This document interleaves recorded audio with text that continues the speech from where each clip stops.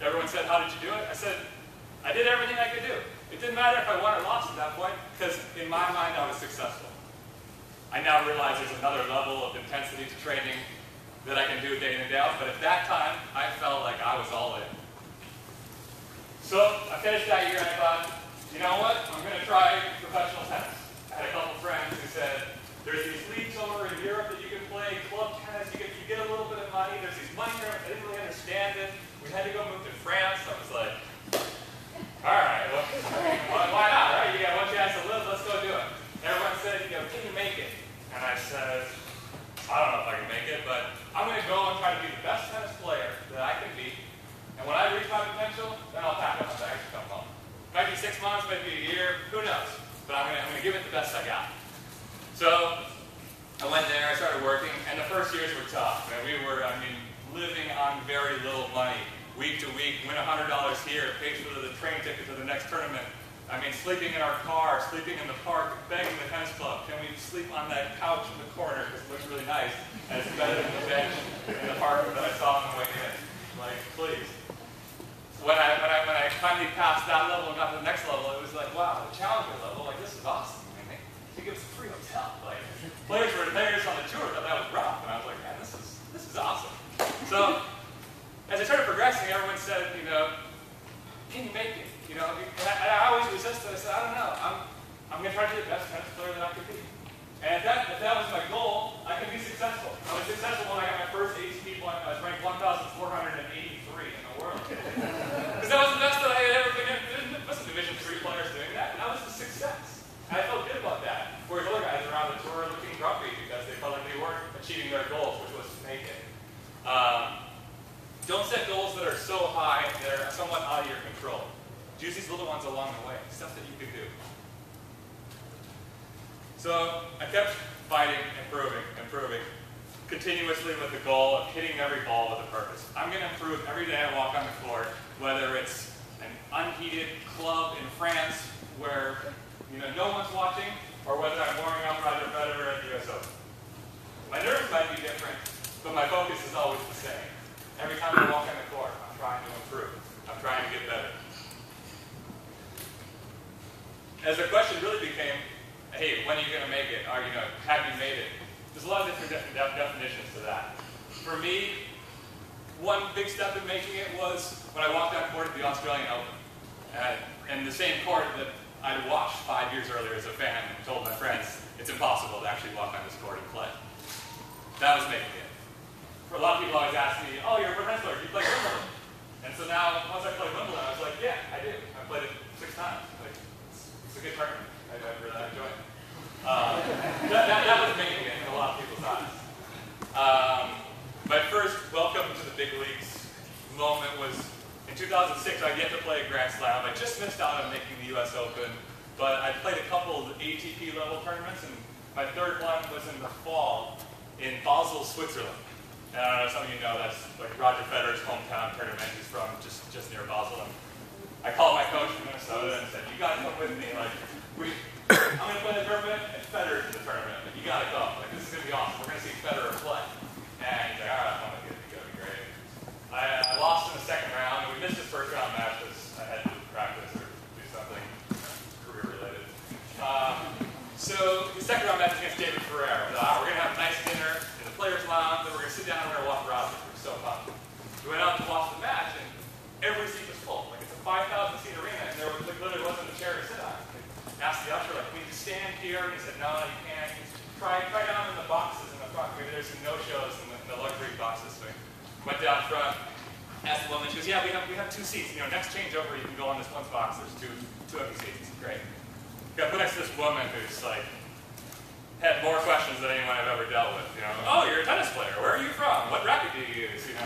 What's your ranking? It's just like, all right, well, I got to be polite. It's her box, and answering all the questions. And a few games go by, and finally I said, all right, I better ask her, who she is, or what her questions are, or what's. And I said, so, are you guys a sponsor of the tournament? What's the deal with this box? And she goes, oh no, this is actually a personal box. And I was like, personal box? What do you mean? Yeah, I'm Roger's mother, and this is father. Whoa. I look at my coach and I go, man, we're in the wrong spot. so the match went on, and we're politely cheering for Roger and trying not to embarrass ourselves. At the end of the match, we think, okay, God, we got through it, safe, no problems.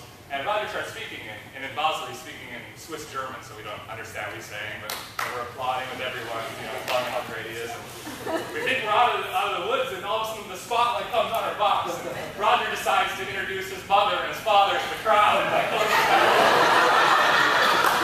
get under the table. And it's just like, for me, that was my welcome to the tour moment. I mean, since then I've had to become friends with Roger, and we joke about it, and he gives me a hard time for when I'm going to come sit in this box again. But at that time, I was like, you know what? I'm not beating Roger, but I'm in the same tournament. I'm in the World of Pro Tennis. So for me, that was making it. If you guys can walk out here with 3 things of anything that I said today, number 1, make friends. When you guys look to go into these different schools, meet the coach, meet the players on the program. They're very likely going to be some of the closest friends you have. I got married last fall, and I had 14 college teammates fly to my wedding across the country. My wife played tennis at Dartmouth. She had 12 friends come in. They're some of the closest friends that we have are our college teammates. And make friends with your opponents. The guy who beat me in the NCAA final came to my wedding. The tennis world is really small. Once these being part of a team is really special, but the team ends after 4 years. Make friends with your opponents. Just because you go to Harvard doesn't mean you have to hate Yale. Now I understand this hatred is really deep. I never understood this until I moved to the East Coast. But make friends. There's a rule in French money tournaments that the winner of every match has to buy the loser a drink. And back then, I had no money. We were so poor. But my friend said, you have to scrape together 4 euros and buy the guy a coffee or a Coke or a beer, whatever he wants, and sit down and have a chat. It's an unwritten rule, but everyone still does it. That doesn't have to be true here, but that principle can be carried on. My dad, when I was growing up, said, whenever you beat someone, in these local matches, you win 6-0, 6-0, Eric, you've got to go and talk to your opponent. You've got to compliment them on something. 4 years later, I went to college, and we started playing these matches within our conference where we win quite easily. And our coach said, all right, the Gustavus rule is when you shake hands with your opponent, you have to compliment them on something on your game, and in their game. I thought, oh, yeah, that's where you got that. But this helped me build relationships with some of my opponents that it's really uncommon. It's hard to do in tennis, but trust me, it will pay off in the long run. Number 2, challenge yourself. This focus that I talked about, it's a level of professionalism. I practice probably 2 hours a day. You likely practice 2 hours a day. But from the first ball that I hit until the last ball, I am very focused, mentally and physically. That's something that you can start today when you're out hitting balls. You can start tomorrow when you're with your coach. Try to get better with every single practice. Over the long run, you will make huge strides. Take that focus into everything you do, into your schoolwork, into your work. Try to get a lot out of everything you do.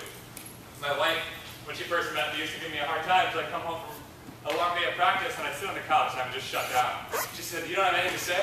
I'd be like, oh, I'm sorry, I'm so tired. She's like, yeah, but mentally you're physically tired, but mentally you should be fine. I said, no, I'm actually mentally drained.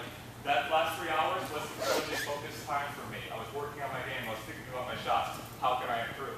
Take that and apply it to everything. Finally, take every opportunity that you get. When a door opens, jump through it. You never know what's going to come. In my second year on the tour, one of my doubles colleagues nominated me for a thing called the 18-player council. I didn't even really know what it was. Explained to me it's this 10-man board that represents the tour. He says, I think you'd be really good for it. I was like, why? I'm 26. I don't even know anything about pro tennis. I said, to be honest, you're one of the few guys I know with a college degree. I said, okay, I'll run. I ended up winning the day where there was a bunch of guys who ran. I got elected. Now I'm serving my 3rd term on the player council. This last year I got named the vice president.